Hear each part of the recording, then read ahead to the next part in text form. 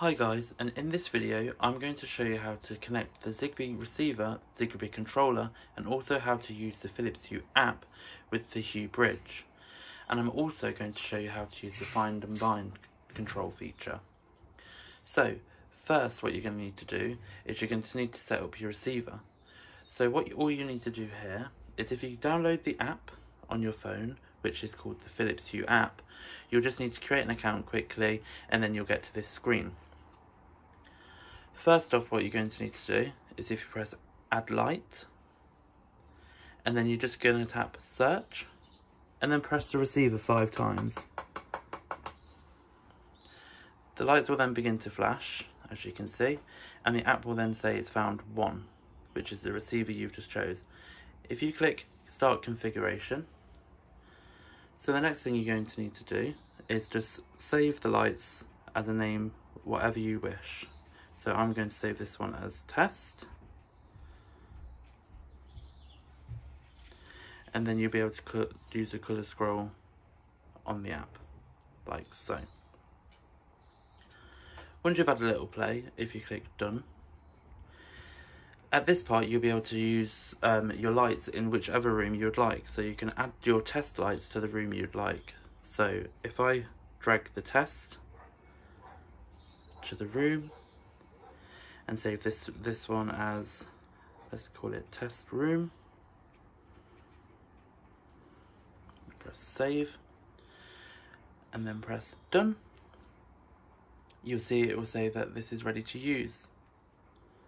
So how to control them: so if you press test room and press test, you can then get back to the colour wheel and use it as you like.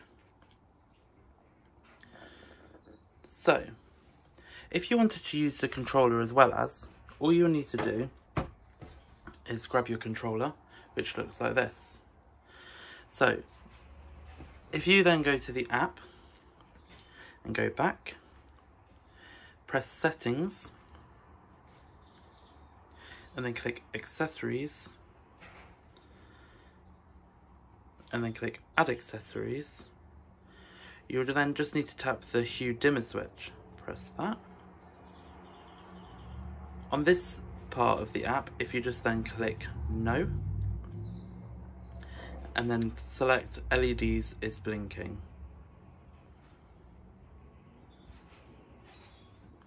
Okay, so we can put this down for now. So now it's the part for the controller. So all you will need to do here is hold down the power button until the light in the top corner comes on, like so. Press S1, and then the light at the top will then begin to flash. Once that's stopped, there we go. We'll put this back down and then just press settings on the controller. So once you've done that, that is connecting the controller to the app. But now you'll need to do something called find and bind.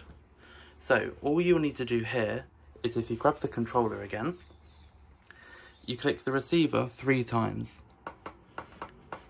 Press your desired zone until the red light comes on.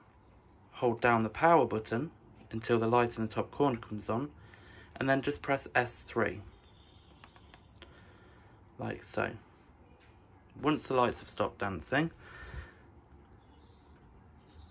it will then say that it's all connected. The light at the top corner will then blink to let you know that it's connected, and then you can use the colour scroll on the controller, like so.